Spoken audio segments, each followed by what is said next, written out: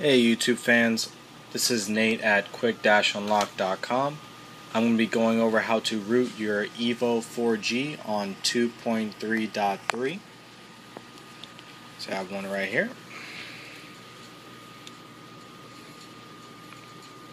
I'm just doing one of my friend's phones for this guide. I'm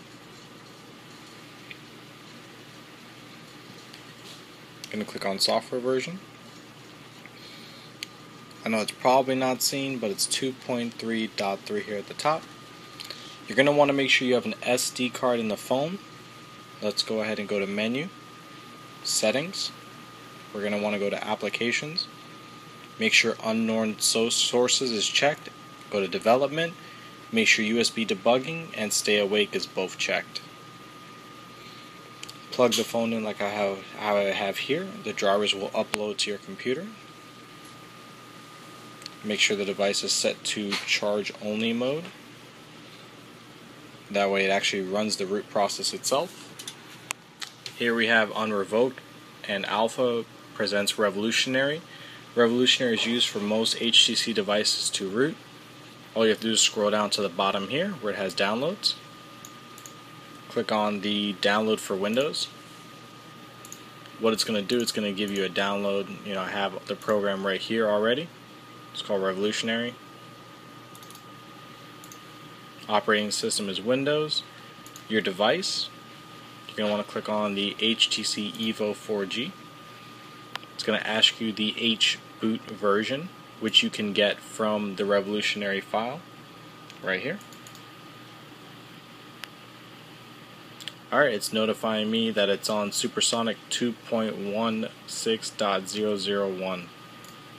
So I'm just going to click on the version here, 2.16. It's going to ask me for the serial number.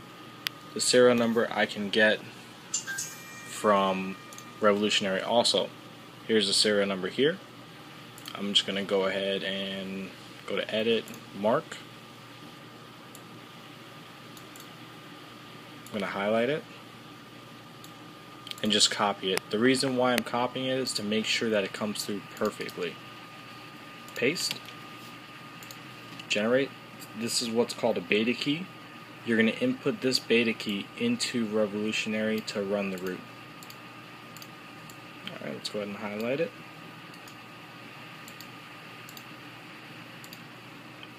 Menu, edit, paste, enter. Beta key is accepted, Zerging root. Now I'm going to go to the device. This can actually take a little bit of time. Give it a couple minutes.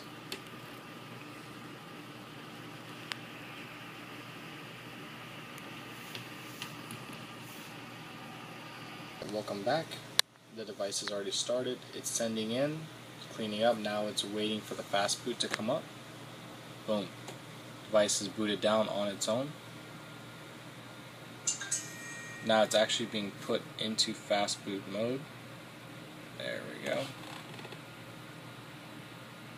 It's going to reboot it a couple more times in fast boot. Actually, it's going to probably go through this process, I think, 3 times.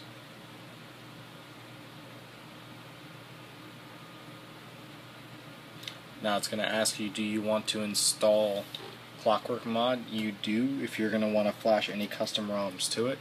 So we're going to go ahead and hit yes.